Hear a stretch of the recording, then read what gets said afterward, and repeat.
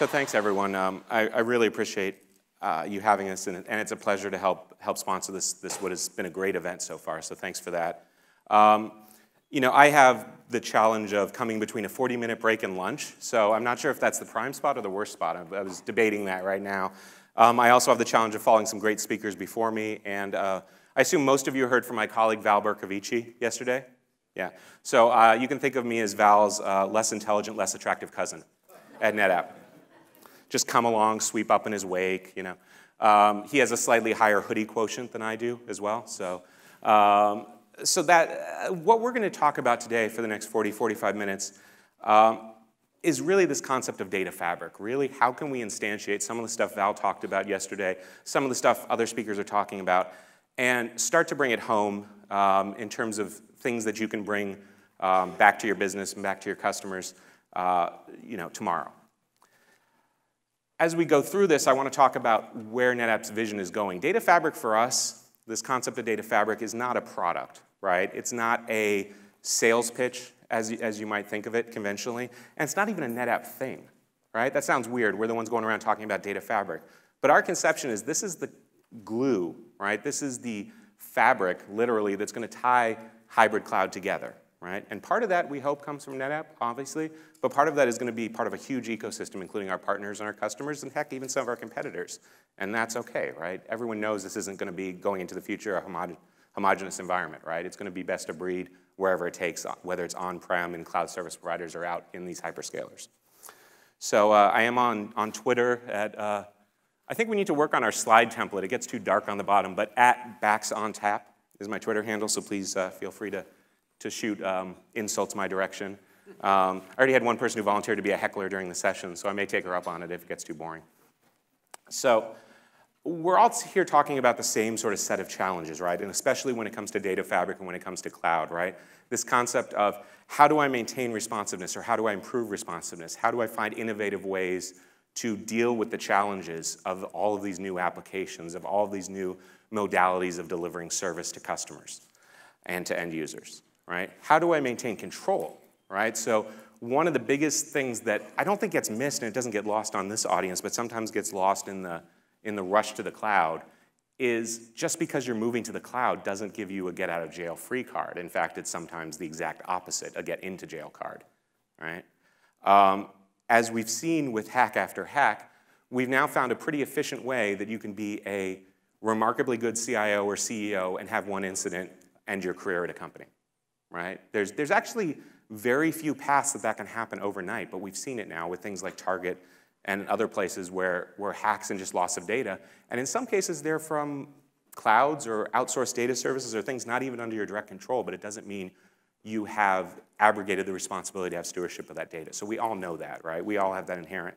And then finally, the concept of choice, right? Choosing the resources that work best for your business. One of the speakers that I absolutely love inside NetApp is our CIO, a woman named Cynthia Stoddard. If you ever get a chance to see her speak, absolutely outstanding, because she's not just talking about here's what we're doing inside of NetApp, but here's how we're trying to be a thought leader with our own IT. Cynthia has the challenge of being customer number 0 at NetApp, right? So she's literally, when we talk about eating your own dog food, right? Like this is like we haven't even turned it into dog food yet, but please run our production on it. Right? So that's a challenge any CIO would love. And the interesting thing is you ask her and you say, so all your data is on NetApp, right? You're a storage company? You're going to put all your data on NetApp? That's not true. Right? Today, her role has changed into a role of choice, right? It's changed into being a broker of services. It's changed into every time a service comes to her, it's can I run this as software as a service, right? If I can't do that, can I find a platform as a service? If I can't do that, can I find infrastructure as a service, right? And if I can't do that, can I find a service provider who can host it for me and build it for me so I can get out of the business of building data centers? And only then, every single one of those gates is tripped, and we haven't found a place to do it. Only then do we put it in our data center, right? And yet we still did build out a new data center just in the last couple of years, a highly efficient, award-winning data center up in Oregon, because there was still enough things that went through that trap, right? Enough things that were core to our business, our core IP, that we considered so valuable to the business that we were going to continue to host on site. But there's really a mix of all three of those things. So the funny part may be, and I'll say this candidly, right? NetApp may be storing data not on NetApp systems, right? At the end of the day, it matters what's the best thing for the business when we put it up on a hyperscaler, right? When we put it up on a cloud. When I talk about some of the things we're developing to work with hyperscalers like AWS or SoftLayer or Azure or Google or any of these guys, we're doing a lot of that development for our cloud services in the cloud, right? Once again, eating our own dog food. So for us, even internally, it's about choice. So we absolutely believe that the cloud is going to be compelling for certain use cases.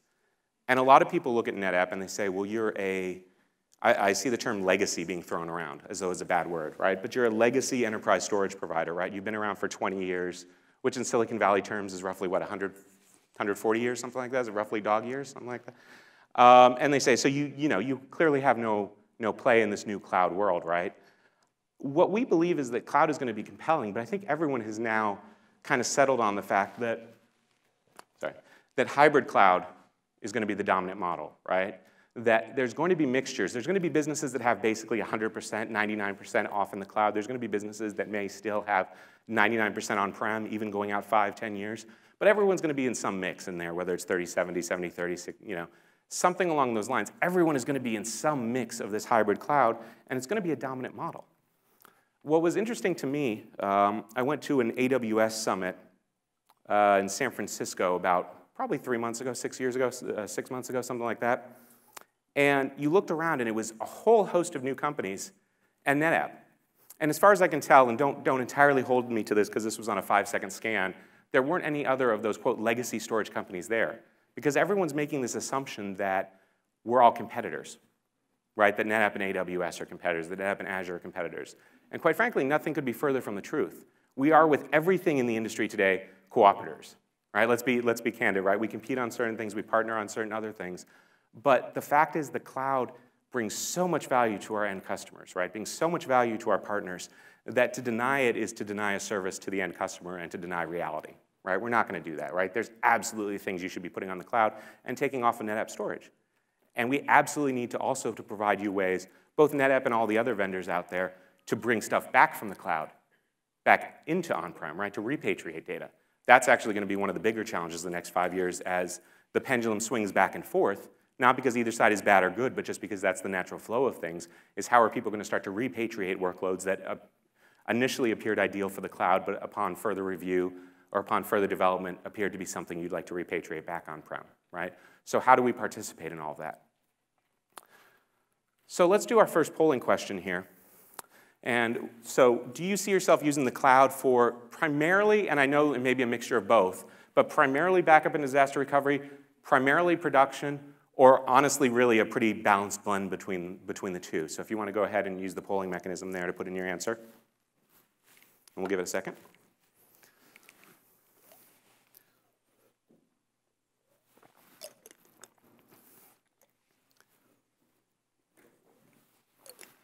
Okay. So with a sample size of 2, it's both. Get out your phones, come on, join in. I know everyone has to get back from whatever they were doing on the phones from the 40-minute break. I got in at least 4 phone calls and 15 emails. That was pretty good. Right? I think that's pretty good efficiency on a 40-minute break. So hop on your phones for the following polling question. So the reality is, as we talk to customers, I probably talk to 10, 20 customers a week, and I haven't ran into one yet that isn't using the cloud for something, right? And in some cases, even the acknowledgement is, I know we're using the cloud, I'm not entirely sure what we're using the cloud for, right? So the shadow IT phenomenon and Dropbox and Box and all those other things, right? But there's definitely a mixture. And we've seen at NetApp, at least a lot of our customers leading sort of with new apps into the cloud for production, and with enterprise apps, they're leading in with sort of backup and disaster recovery, right? If you've already got it working on-prem, if it's already stable, if it's already working, maybe you take advantage of cloud economics to do backup and disaster recovery. And if it's something that you're building brand new, I mean, a lot of the things being built today are just absolutely cloud native and belong there. So we see hybrid cloud as this fundamental trend for IT, right? Where everything's going to be split, and it's not necessarily going to be, 1/3, 1/3, 1/3, but honestly, as we've seen customers, it's not working out too far away from that. Between cloud service providers, hyperscale cloud providers, and private clouds built either using traditional hypervisor models or some of the stuff Val and other speakers have talked about, things like OpenStack, things like Docker and containers, bringing a whole new methodology to doing on-prem development as well. So where does NetApp come into this? And I'm going to say one thing up front. This isn't going to be a sales pitch. This isn't the place to do sales pitches. And the other thing is, I'm going to mention a couple NetApp products, but they're primarily examples, right? There's a lot of vendors doing great things in this industry. NetApp is trying, and I believe has established a leadership position in the data fabric. But what's more important is to kind of look at the ideas of how we can leverage the cloud. It's not a wholesale move to the cloud. It's not a wholesale aversion to the cloud. It's how do we work with all three of these. Data for us is foundational to the cloud. And here's the interesting thing for NetApp is we've been doing data management now for 20 years. You may have heard some of our executives say this. We're a data management company, wrapped up in the steel of a storage company, right? When you look at data on tap and some of the other solutions that NetApp sells, we deliver them on hardware, but it doesn't have to be delivered as hardware. And even today, we're shifting more and more to delivering as software. But so we have this expertise over the last couple of years of delivering data management solutions. And so when we look at the cloud, when we look at hybrid clouds, the most important thing to us is data, right? One thing to keep in mind is compute itself is relatively ephemeral, right? Once you give a processor an instruction, once it's processed that instruction correctly, it doesn't care. It has no sense particularly of state about that instruction. Same thing with a switch, right? Once a switch passes a packet, certainly there may be auditing, there may be logging, there may be all of that going on someplace else. But once the switch itself has passed a packet, it's done with it. On the other hand, if you look at data, if you look at storage, regardless of where that storage is, if you give me 4 KB of data and I'm your storage array, I have to hold it until you tell me otherwise, until the end of time necessarily, right? And how many of us have data that apparently has been living since the end of time in their systems? Yeah, okay, good. Yeah, we call that the retention period of what retention period, right? My favorite retention period ever, there was a customer who told me their retention period, I do some work in public sector as well as otherwise, their retention period was life of the republic. And that was a new one. I'm used to hearing forever. I'm used to hearing like life of the patient plus 7 years or some specific, based upon PCI or HIPAA or something like that. Life of the republic was my favorite. So I have a standing request into that customer to give me a heads up. Like if they ever say, oh, we need to only order storage for the next 2 years, then I know to start hoarding gold under my mattress or something, right? Because they may know something that I don't. So that data, that's what matters, right? That's what we have to hold on to. That's what's core. And here's the other nasty thing about data, right, is it has mass, it has gravity, it has inertia, right? It's not easy to move. If you have 10 terabytes of data, if you have 100 terabytes of data, I don't care what pipe you have, it takes a deterministic amount of time to transit that pipe, right? If you use NetApp technology, you dedupe it and you compress it. If you use WAN acceleration technology, it doesn't matter, right? It takes a deterministic amount of time to move up to the cloud. It's something we have to deal with, right? NetApp had our advanced technology group doing, wormhole research in Building 13. Unfortunately, it collapsed into a singularity, and we still haven't found them. So until we get that technology working, it's something that we're going to have to deal with, right? You can't just make these split-second choices and move 100 terabytes of data up to the cloud and then move it back the next day. It just doesn't work that way. And even if it did work that way, I think the toll road charges on the way there and back would be quite significant. Quantum entanglement? Yeah, the quantum entanglement group has been working on it, but they'll never either tell us how far along they're going or where they're going. They'll only tell us one or the other, but we can't get them to commit to both. It's very strange. Yeah, it's really weird, and they do strange things with cats. You can never tell. Is it alive? Is it dead? Will you let me open the damn box? Can't find out. So yeah, the quantum entanglement group is a pain to work with. Data, it has mass, right? It's at the center of everything, right? Whether it's protection, availability, access, security, performance, governance, all of these things, I feel like I'm in A Few Good Men, right? These are words we all live by. You need me on that wall, right? No, but these are all words we have to live by every day, and regardless of where it's at, right? The cloud service providers and the hyperscale providers in the private cloud, right? We don't get to abrogate our responsibility to that data just because it's been moved someplace else. So when we look at what NetApp is doing and what we're focused on with Data Fabric, it's not necessarily about, ooh, how do we get shiny toys in every piece of this? It's about how do we enable service levels? How do we enable controls? How do we enable all of this so that you can take advantage of wherever the right place is to put that data, get it there efficiently, and not lose control of it in the process, right? That's our mission at NetApp over the next 5 years. So a good point to take a polling question, and if you've got your phones all ready for it, roughly, if you know, what % of your data would say is in the cloud today? I'll give you all a moment to do that. Okay. It's changing around. Well, first of all, thank you all for getting out your phones. I appreciate that. That's pretty cool. What is that, 23, 28, 31? Yeah, that's pretty cool. So I'm happy to announce from the last polling question, we've had a 4,000% improvement. So I don't know if that math is right. I'm not that good at math, but it sounds right. So can you put the results back up real quick? Is that possible for you to do back there, or is that unobtainium? So, I mean, what this tells us is kind of what we're hearing, right? Everyone has dipped a toe into the water. You know, some people have got the whole leg in, right? And then there's 3 of these brave souls out of the, 35 plus of you or so who have committed the majority of your data out to the cloud, which is awesome, right? And this is the sort of distribution we're seeing. And I honestly see this distribution normalizing over time, right? It's never going to, and we would actually, if we did this a year from now, I'd argue we'd have to break this category out a little bit more because the gradations would matter more over time. And eventually we'll get to a normal distribution. I wouldn't be surprised if it's around the 50 or 60 or even 70% mark, right? Okay, we can go ahead and move on. So I mentioned this, right? This is the challenge. We have all this data, we have all the controls, and yet every single cloud today is sort of an isolated, incompatible data silo, right? And that's not to say there's not plenty of work being done, and there's not to say there aren't standards out there. When we look at object standards, there's incredible work being done on Swift, right? There's work that's been done on CDMI. We can all kind of acknowledge that S3 has become the 800-pound gorilla in terms of protocols there. So there are protocols that can work between multiple different vendors, but the problem is none of them all speak it the same way, right? None of them have that entire commonality. And you have a diagram up here that makes it look like there's 3 options, when in reality, if you talk about cloud service providers that work with NetApp, there's hundreds, right? 400 plus. If you talk about hyperscale cloud providers, depending upon how you do your definitions, there's anywhere from 5 to 15, with many more making a claim to it as well, right? So you're not just talking about 3 different potential places within compatible standards, you're talking about orders of magnitude more. So NetApp's goal with the data fabric is to try and bring all this together, right? We look at a data fabric as not one protocol, right? Not one ring to rule them all, not, we're going to control all the clouds and everything like that, right? It's not that sort of thing.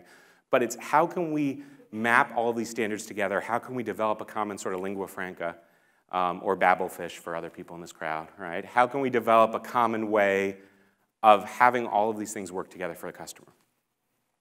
So another quick polling question.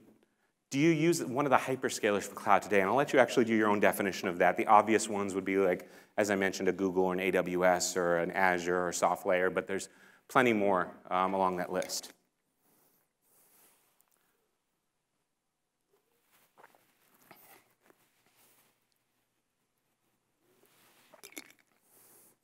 I like these polling questions. They're like hydration breaks for me. That's cool. Okay, so actually a really good mix between yes and no right now, which is kind of what we'd expect, right? We're seeing a significant amount of interest between folks who are interested in using these hyperscales.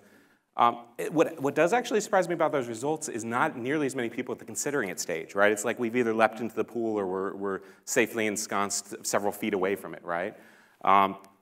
I would argue as we go out, what I've actually seen is a lot more people actually in that C category. So I'd like to congratulate this audience on being, if nothing else, more decisive than the general population. So that's good to see. And we want to support all 3 of those different types of users. So there we go. One more polling question. If you are one of those folks who's using a hyperscaler today, or I'll even put up considering it as well if you're in that boat, which providers do you use? And since this, I guess the polling application, it's hard to do multiple choice, so let's say predominantly use between these options up here. And there you have it. Is anyone particularly surprised? Azure's making a comeback. Wait, yeah. So, and this roughly, I mean, Azure is actually making, it's interesting, making significant inroads in customers that we've seen, and it's hard to count Microsoft out with the investment they're making. If you look at just how many billions they're plowing into infrastructure for Azure, it's hard to count them out. One of the nice things that we're working with is the fact that we fully believe there's going to be this multi-cloud environment, right? We believe that Amazon is absolutely an outstanding partner to work with. We've worked very closely with them, but as well with Azure, SoftLayer, and all these other folks to enable choice. Wow, we put all of these in the center. So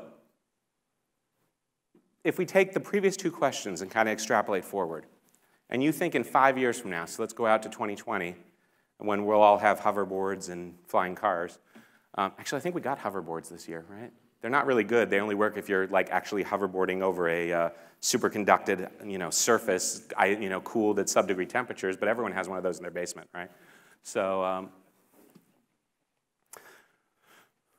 okay. So, and what we're seeing here is at least, the predominant, 17 out of the folks responding here, at least are going to be over the 25% mark. The folks that were already over 50 to 100% mark are clearly continuing to see that move along, right? What's interesting to me is no one has been brave enough to say A. So everyone is acknowledging that a good percentage of their data is going to be out in the cloud by 2020. So what NetApp has really been doing, and if you're interested in what NetApp's strategy is and what our thoughts are with this data fabric, what we've been doing from a product strategy has really been a journey. So from around 2004 to 2009, roughly, we were busy virtualizing storage, right? We were known for 2 decades ago, building the first network-attached storage. And then we were trying to go ahead and, with things like Data ONTAP 7, virtualize it further, add unified SAN with NAS, add storage efficiency features, all of that good stuff that we've been known for a couple decades. From 2010 to 2014, we were on this journey to then go ahead and virtualize whole storage systems. And without going into a tremendous amount of detail on it, because I'll touch on it, with what we've done with something called Cluster Data ONTAP is this concept of taking individual storage systems and really containerizing them and building storage virtual machines on top of them. So we were attempting to virtualize that. And by the way, each one of these, I'm not a huge fan of having an end date on these because the journey doesn't ever end, right? But this is where the sort of predominant focus has been. And from last year on, our focus has now been, how can we virtualize clouds, plural, right? That doesn't mean homogenize the cloud. It doesn't mean force you towards one cloud. It doesn't mean force you onto a NetApp cloud. In fact, we don't have a NetApp cloud because we don't think there's a reason, right? We think that there's plenty. How many people think there's plenty of clouds out there to choose from already, right? I mean, we could always use more, I suppose, but what we would rather do is help you virtualize that, right? Help build common data standards so that people who are using NetApp hardware or using NetApp software can take advantage of multiple different clouds without having to rewrite operating procedures and rewrite processes with each new cloud. So our technology architecture for the data fabric, when you get down a little bit more to actual individual products, is all based upon, I don't know if this is the laser pointer or not, yeah, is all based upon this thing called Cluster Data ONTAP, SnapMirror and SnapVault, which are our replication technologies, and OnCommand, which are our orchestration and management portfolio, right? That's at the core for us of how we enable the data fabric for our customers. On top of that, there's still a bunch of hardware, right? And one of the interesting trends in the storage industry right now is this move or this examination of, do I buy hardware? Do I buy converged systems? Do I buy hyper-converged systems? Do I buy software-only storage? And you may assume that I'm going to have a strong opinion on that. My strong opinion on that is whatever makes sense, right? At NetApp, we're a company that's been in the business of selling boxes full of hard drives for 20 years. And we're going to keep doing that as long as that makes sense and as long as people want engineered systems. But that doesn't mean we're going to do it exclusively, right? What matters to us is the software. These are platforms on which to run the software. As I mentioned, working with 400 plus different cloud service providers. And then over just the last year, we've introduced multiple different technologies, from something called NetApp Private Storage for Cloud that I'll talk about, actually running our premier operating system directly within AWS. That's something called Cloud ONTAP. And introducing what's basically a cloud translation layer in the form of a cloud-enabled backup appliance, an archive appliance called AltaVault. So I'll walk you through each one of those just to give you a sense for how we're starting to approach the problem. Again, my goal is not to come here and say, come buy our stuff, right? That's not the point. What I'm trying to show you is, I think, where the industry is going in terms of actually instantiating a lot of the vision that we've talked about in terms of actual deployable things that you could go back in the next week and deploy from us or from our competitors or from our partners, right? I think everyone has a role to play in building this fabric. So, there we go. So with Cluster Data ONTAP, how many of you are, by the way, how many of you are familiar with Cluster Data ONTAP or have heard the term before? Okay, good. How many of you are NetApp employees who were raising your hand? No, I'm just kidding. How many of you were NetApp employees that didn't raise your hand? That's a better question. Please report to the back. No.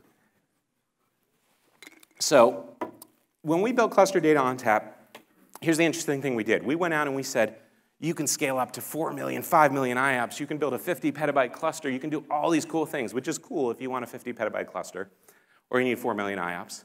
If you do, once again, there are people in the back. No, I'm just kidding. But what's more important, what I think got lost in all of that, The most important thing we did is we've essentially containerized our storage operating system. Built into Cluster Data ONTAP is this concept of storage virtual machines, right? So we took what essentially originally the analogy was what VMware did for hypervisors and basically did on the storage layer. But it's actually as containers have risen over the last year or two, and I'll be very clear, we didn't use Docker-style containerization technology to do this because it didn't exist when we built this, right? But as we look at it, we're not instantiating the same OS in every single one of these. The OS is common, right, under here, and we're just instantiating the network layer, the exports, the data, the metadata into these individualized containers and making them portable. So the goal from there is you can move those containers and you can instantiate those containers across multiple different heterogeneous brands of NetApp hardware and third-party hardware and now out into the cloud. And it doesn't take too much looking forward to think that those containers are going to be the way we make data far more portable and transportable going forward. In fact, one of the things we did in one of the most recent releases of software is make it so you can use one of those SVMs as the basis for DR, essentially, and do DR on a far more granular basis, bringing up and down and mirroring individual storage virtual machines instead of a whole system. So for us, Data ONTAP is the software that enables our journey, all the way from, yes, there are still going to be people building data centers. And they may be end users, they may be cloud service providers, they may be partners, but there's still going to be places for engineered data systems. There's going to be places for third party. There's going to be places for something. Data ONTAP Edge runs as software directly on a commoditized box, typically seen in the remote office, but just about anywhere. There's going to be places where you want to run right near the cloud, and this is NetApp Private Storage. And then there's going to be times you want to run right on the cloud. Okay, so this is the journey that NetApp is committed to, and this, quite frankly, is a journey that we see the industry having to commit to, right? The answer is not, pick one. The answer is you're probably going to use 3 out of these 5. You may use all 5 out of these 5 based upon where it makes the most sense to have your data, where it makes the most sense to have your compute, right? This is not a one-size-fits-all sort of scenario. So when we look at on-prem, right, that's where we look at things like all-flash, right? And with the all-flash systems we have today, we can scale out using the exact same storage operating system that you're able to run in the cloud, and you're able to run things like those 4 million IOPS. You're able to run 5 petabytes of all-flash capacity. You're able to run clusters that mix spinning hard drives with all-flash, right? This is something that actually is really new to NetApp over the last 6 months or so. So if you haven't looked at this, I would encourage, the fundamental dynamics of flash have just changed so significantly over the last 2 years, and the economics of flash have changed so significantly that we're actually seeing most customers, if they have any sort of performance requirement whatsoever, they're starting to move towards these all-flash configurations. So being able to do this is basically our on-prem private cloud offering has been key to enabling that data fabric from a performance aspect in the private cloud. This, by the way, is we do encourage transparency in benchmarks. NetApp has been one of the guys leading on benchmarks. I would encourage, as you do that, I don't like those things where we throw out, I just did it, but we throw out 4 million IOPS and don't actually define what we mean by an IOP, right? So these sort of independent third-party benchmarks like the SPC1 benchmark I think are incredibly important as you're evaluating on-prem all-flash options. This is an example of what we delivered about 3 or 4 months ago. And then what we're building into each one of our products, some of it today and some of it tomorrow, is this ability to move things from on-prem, all-flash, move data directly into hybrid, disk-based situations, then move it directly out into the cloud, whether through a backup gateway or directly onto the same version of storage operating system running out in the cloud itself. Right? To us, once again, this is critical that the data not be siloed at any one place, whether it's on-prem, off-prem, hybrid cloud, or any one type of controller even, right? It needs to be able to move from place to place to place. Things are moving too rapidly in this world to get locked into a single sort of deployment modality. So that lets us do this sort of orchestration, right? We do not believe this is going to be a one cloud, fits all world. We don't believe this is going to be a one orchestration cloud world, right? No one thing is going to take control of everything, right? I don't actually believe it's even going to get to the point where we have with hypervisors where it's not like we have just one hypervisor, but VMware has certainly taken a lion's share, right? I think it's going to be a far more sort of heterogeneous mix of things out there. So between different orchestration engines, between different clouds out there, and between different ways of deploying things, that's really where our vision is of moving these storage virtual machines around. So Cloud ONTAP I mentioned. Cloud ONTAP for us is interesting. It's the concept of you don't need to give up control of your data. You don't need to give up governance of your data. You don't need to give up the skill sets you already have. We've heard from some great speakers this morning talking about how in some cases skill sets are going to be obsoleted over time, and it's a tough conversation. And he's absolutely right. Some skill sets are going to be obsoleted over time. I'm kind of guessing mine's going to be one of them, so I've been working on like shorthand cook, fry cook, but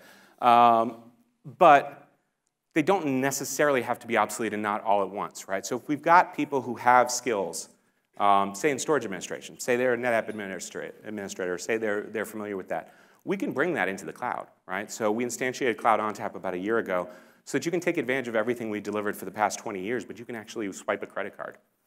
One of the huge changes for us as a company, you talk about having to adopt to new agile challenges, is we're used to a sales cycle where we come in, talk to you about our gear, go through a competitive cycle.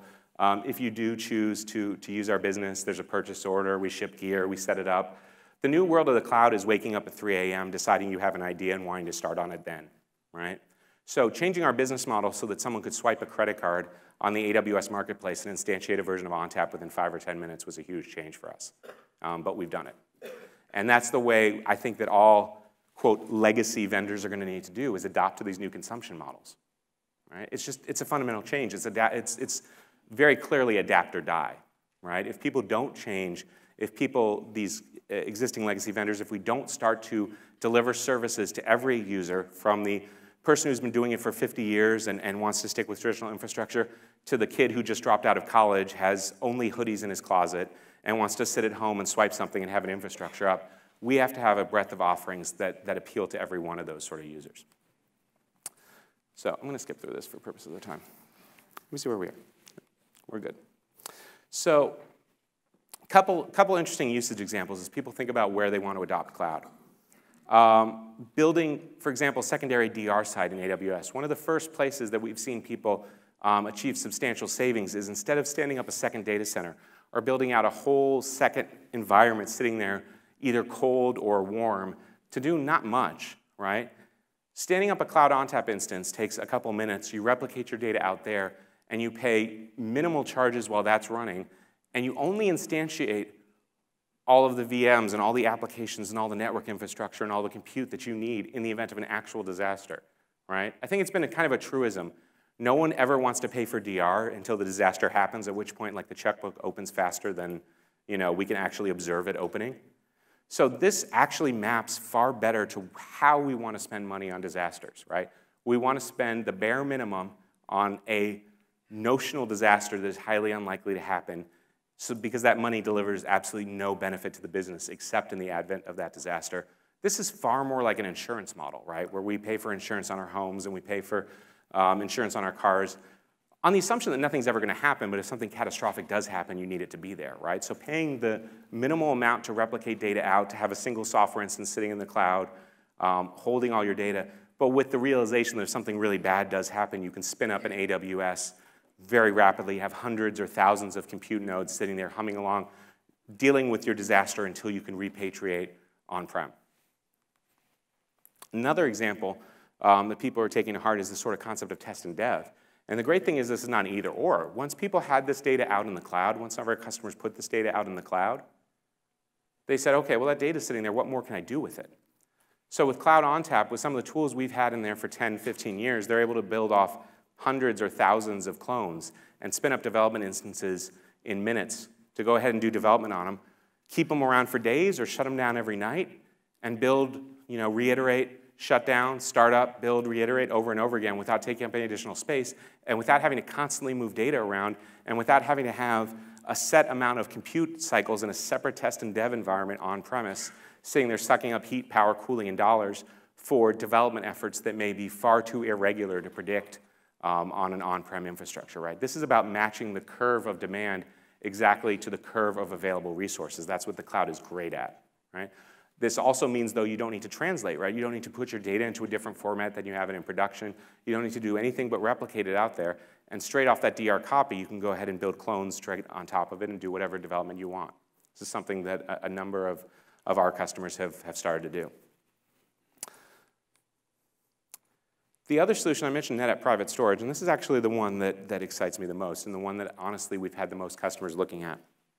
It's this concept of using that on-demand compute, using the massive scalability, using the pay-as-you-go model, combining it with using multiple clouds simultaneously, and still maintaining control of your data, data governance, performance, and availability. So this is that near the cloud option. And I don't hear nearly as many people talking about near the cloud. We assume cloud is this sort of binary state, right? You're either in the cloud or you're out of the cloud, unless we're going back to the quantum entanglement discussion, right? The truth is people are going to live in both worlds, and there's not actually a reason today why you can't have your data sitting near the cloud and have your compute and your networking happening in the cloud. So what we actually do in this particular example, let me see if I have this one right in here, is we work with partners like, say, Equinix, right? And have systems set up in Equinix where you're sitting next to the cloud. Okay, so it looks a lot like, on the storage side, like a traditional colo model. It's a true hybrid model. It looks like a traditional sort of colo model where you're paying power and pipe, you have a cage. The best question to always ask, how do you know who has control of your data, right? If there's one question to ask, what's that question? Anyone? Who has the root password is the correct answer, right? Whoever has the root password or the administrator password technically controls your data, and hopefully they're in the same country that you are. So you still have control of your data, you still have control of your storage. The other answer to that question, by the way, is who does the subpoena go to if they need to get access to data, right? So you still control your system, you still control your data, but you have these dedicated links, and all of these guys have points of presence directly in these same data centers. They're literally in the same building or across an alleyway away, so you're getting land speed latencies connecting to them. So we've always thought of latency to the cloud as one of the biggest challenges to the cloud, and it is, but if you've actually, instead of trying to move the cloud to you, you've moved your data to the cloud, then you can actually have your data sitting near the cloud, outside of it, still in your control, but you can have these multiple clouds that all have access to it. So you can take advantage of compute, right? You can take advantage of scalability. You can switch between clouds without it being this exercise in massive movement of data back out and massive movement of data back in. We demonstrated a year ago, it was pretty cool, actually failing a SQL server over in 8 seconds with it not going down between AWS and Azure. All right, so you're actually able to protect against the failure of an entire cloud, the failure of entire availability regions. You're able to technically go ahead and bid out. You could in the morning say, I want 1,000 instances on Amazon, in the afternoon say, I want 1,000 instances on Azure. I don't think we're entirely there yet, but if we get there with automation and the scale of automation we're going to need to with containers, it's entirely conceivable. And by the way, the on-premise is actually optional, but you can add on-premise storage and have it replicate and keep some things on-premise, some things near the cloud, and other things in the cloud, right? Once again, if any message you could take out of this about the data fabric is the data fabric is about one size not necessarily fitting all, and that the cloud is not an if-then or an if-or choice, it's really an and choice, right? You can leverage all of these different options as you're thinking about your architectures. So it really does, when we talk about converged infrastructure, we're used to talking about converged infrastructure in the sense of things like NetApp's FlexPod or VCE's vBlock, right? Or some of the new hyper-converged infrastructures, right? And all of those are true on-prem converged infrastructures, but I would offer up there's a whole new sort of model of converged infrastructures, and that's cloud converged infrastructures, right? Can we build infrastructures now that leverage the best of the best on-prem and keep your data where you want it to be, but leverage the best of the best on the cloud, right? Combine the absolute scalability of the compute and networking. No one's going to be able to stand up 10,000 cores in a couple minutes in their on-prem data center, right? But these guys can. So combine their scalability with sort of the resiliency and ability to control your data of being near the cloud, and you have a whole new sort of cloud converged infrastructure model, something I would offer up to you. AltaVault for us is this concept of building then a translation layer between all of them, right? So that you have multiple different backup vendors. Once again, we believe this is going to be a heterogeneous world. Multiple different public clouds and multiple different private clouds. It could be from NetApp, it could be from a competitor, it could be from another competitor. We don't care. And we don't believe that, once again, it's going to be a one-size-fits-all world, right? So AltaVault for us today is about how do we take backups and how do we take archive and move them efficiently out to clouds, because backup and recovery is one of the chief use cases today for the cloud. But moving forward in the future, it's about much more. It's about our translation layer, right? It's about how do we check between all of these different incompatible standards but make them all talk to each other. So that's just kind of a little preview of what we're going to be doing there. And by the way, I mentioned that NetApp is shifting rapidly to being a software company in a lot of ways. When we released AltaVault, and it was an acquisition, so I should be clear on that, but when we took it and we re-released it as AltaVault, right out the door on day one, we released it as a physical appliance, we released it as a virtual appliance, and we released it as a cloud-resident appliance. Once again, this is about at 2 a.m. in the morning, if someone decides they want capabilities, we need to be able to let them have that physically on-prem. We need to be able to let them deploy it as a VM on multiple different hypervisors, or we need to be able to let them log into a cloud, swipe a credit card, and stand up an instance, right? That's the new method by which, frankly, all enterprise providers are going to need to adopt to doing business, right? We're going to need to provide our services in multiple different formats. Because at the end of the day, it's about mapping to this curve, right? It's about how do we go from sort of this, where self-hosting traditional IT, you make your absolute best guess about predicted demand, and for the first half of that life cycle, you've got this waste because demand is still ramping up. You've got this like nirvana, which lasts all of, I think, 15 minutes, where demand meets supply, right? Is 15 minutes about right? Yeah. So, and then immediately, demand exceeds what was predicted, and you've got customer dissatisfaction, right?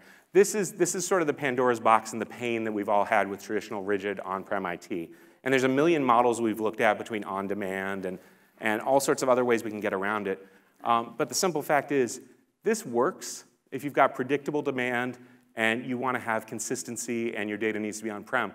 But no one can deny the ability of cloud and cloud compute to go ahead and map far more easily and far more agilely to the actual demand and minimize waste. So for us at NetApp, the point is, don't deny the cloud, right? Don't run around and say, no, it's not going to the cloud. I'm not looking over there, right? That's not a value to our customers, right? We need to deliver on what all of you need to be doing, which is figuring out which data stays on-prem, which data goes to cloud service providers, which data goes out into the cloud, and regardless of it, offering you support across all of those spectrum. So, a couple quick examples, and then I'll shift to questions. This is a good one. One of our first NetApp private storage customers built a whole Red Hat Cloud Forms management stack for typhoon simulation, basically. They're able to take the data they have on-prem, mirror it directly into this Direct Connect data center, hook it up to AWS, and be able to stand up a significant amount of compute there to be able to do cloud bursting whenever they need to do actual typhoon simulation, other high-performance workloads.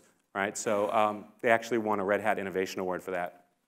Another one, major mid-sized manufacturing company, disaster recovery for SAP, right? They still run it on an on-prem data center. They haven't moved everything over to like an SAP cloud instance, right? Because they still want to have it in-house. But they replicate over, direct connect up into AWS, and they're able to run their SAP instances for disaster recovery directly within AWS. So if they have some sort of issue, either internal, or they have a data center that burns down, or they just have some sort of problem with the application stack, they're able to not stop, shut down the production. They're able to move things over here and continue manufacturing. Another quick example. Sorry, forgot to put up there. So about 90% savings, 0 physical DR servers. This is the cool part, is they don't have a single compute server anywhere over here. They only bring this up when they actually need DR. Don't need to buy a hypervisor license over here, and they're now using 75% less data center space. And this is one of my favorite ones. This is a financial company that actually went all cloud. So they have their direct connect data centers that are hosted. So these are still hosted in their control. They have a NetApp system here, a NetApp system here, and they're on 2 different AWS instances that they use to balance across, right? So we've seen the 2 data center on-prem model. We've seen the data center and cloud model. This is actually skipping ahead to the cloud and cloud model, right? And there's no reason, by the way, that over time this has to be AWS and AWS. This could be AWS and SoftLayer, or SoftLayer and Azure, right?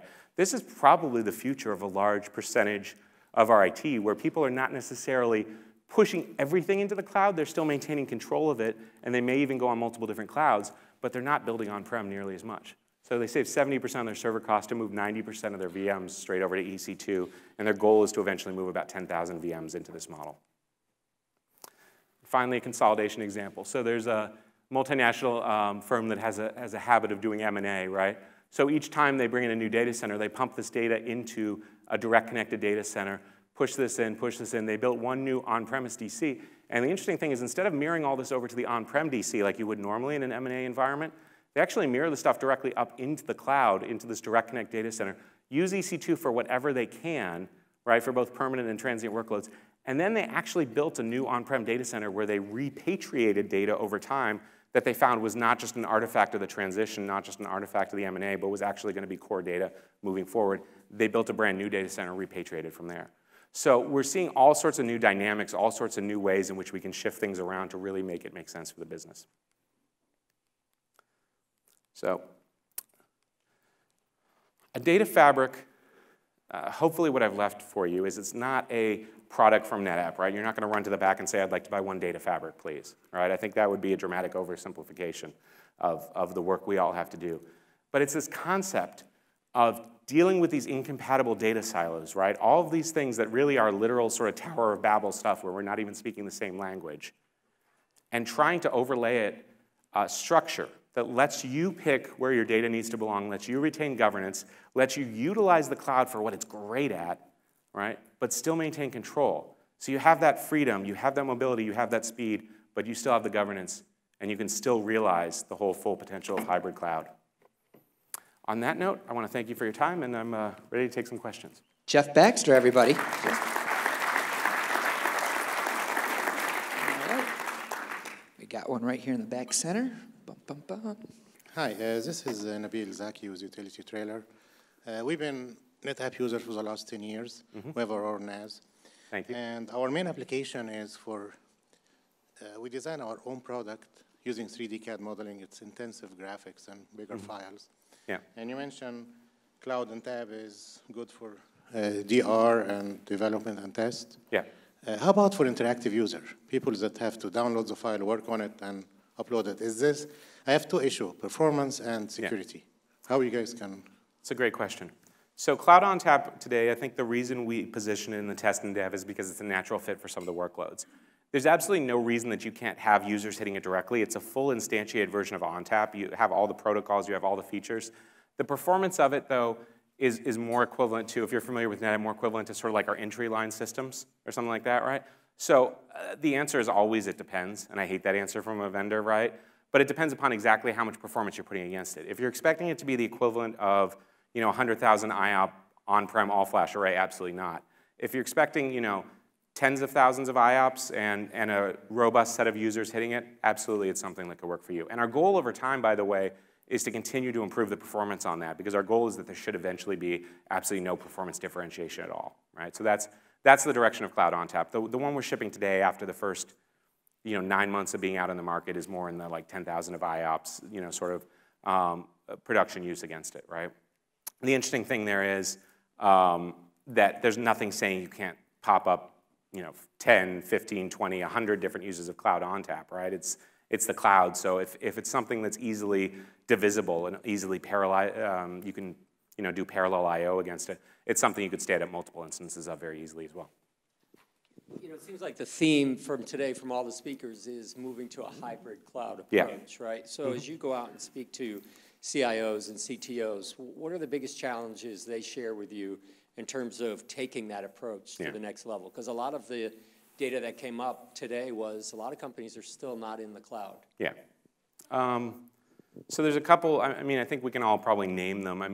The security is number one, right? I think for a lot of people, we hear that time in and time again. And it's not, by the way, a fundamental belief that the cloud is insecure. It's a fundamental uncertainty. In fact, I would think the wrapper around cloud inhibitors is basically uncertainty, right? Uncertainty around security, uncertainty around cost, uncertainty around how I'm going to manage it, uncertainty about how much it's going to cost if I need to pull back from it, right? So a large part of what we're doing in the future with NetApp is trying to answer a lot of those uncertainty questions, right? I don't like to be one of those people who comes up and says, we've solved it, right? Because it's a journey. But we know that if we can help assure people around security, in fact, that's one of the primary reasons we did NetApp Private Storage is it's going to take time for people to trust the security of the hyperscalers, right? So if they can take steps towards it, right, apply the exact same security controls that they currently have, then they can at least start to get around that one and start to make some momentum towards it. There's kind of a chicken and the egg problem where if you haven't stepped into the cloud, it just becomes like a project to validate it, and then you never get there, and you just keep going in circles. So it's kind of like you have to take that first step into the pool. And then on top of that, we're doing a heck of a lot of work now on trying to model workloads and model costs. One of the things we have is a cloud manager that I kind of skipped by in the interest of time that can help you actually model what your costs will be going to the cloud for the actual workloads that you're running and give you that feedback and give you visibility into that. On-Command Cloud Manager, it's a product from NetApp. So that's the other thing that we're trying to work on to be able to do that for customers. So we're currently vCloud Air customers. Are Okay. you guys going to do you have an NPS offering in vCloud Air? Not one today, and not one that I could announce. I know it's certainly something that we're interested in. And one other question, there's sort of been this move, it seems a lot of people, VMworld, a lot of people looking at all-flash arrays and so forth. I still have, great hesitancy about this. I don't know if everybody saw the article, Google data center in Belgium struck by lightning, and a small percentage of customers lost data permanently. Yeah. So I think that the interesting idea with the cloud grid stuff is, look, maybe we'll go with all flash, but I would only go with it if I had it in at least 2 physical locations. So the ability to essentially have cloud-to-cloud replication and that kind of stuff starts to make that look interesting. Yeah, I'm desperately hoping the cloud will turn out to be, and this sounds weird because it sounds more challenging, but I'm desperately hoping the cloud will turn out to be more heterogeneous than homogeneous, right? Specifically for that reason. What we've seen with the hyperscalers is that they have dramatically good availability except for those small periods of time when they don't, right? And that sounds like a dumb thing to say, but if you look at their availability, and it is a dumb thing to say, I specialize in that, right? But if you look at their availability and they talk about 4 nines or even 5 nines, the interesting thing is they're really more like 100% available a tremendous amount of the time, but then they have that really nasty rolling outage for 2 to 4 hours where availability zone after availability zone blow up because someone shanked the global load balancer or something, right? So from my perspective, when I'm looking at the hyperscaler and putting all my chips on that one table, that's one of the reasons we did NetApp Private Storage and some of the other stuff is to be able to aggregate across multiple different distinct architectures, right? The chances of an Azure and an AWS zone going down simultaneously are one of those sort of black swan events. It could happen. Anything can happen. If you've been in IT long enough, I had a sewage line break directly above my SAN and nowhere else, right? So I have that. I still can smell it. 20 years later, I can still, So I mean, we all have those black swan events, but if we can architect around it and actually architect to disparate heterogeneous clouds, which is, kind of what we're working on, we reduce the ability of doing that. And then putting things on all flash, I mean, the industry is moving to all flash just because the economics are making so much ridiculous sense now, right? The days of disk drives for performance are incredibly numbered, right? And we've seen actually better mean time between failure and flash. Whether there's some new failure modes that we haven't run into yet because true enterprise use of flash is not even really a decade old, I don't know. But that's another good reason, like you're saying, to mirror something out to the cloud or go otherwise. I doubt it, quite honestly. It's been incredibly resilient for us and other companies, but I can understand the hesitation moving to new models. Absolutely. Is there one last one? If not, big hand Thank for you. Jeff Baxter, everybody. Sure.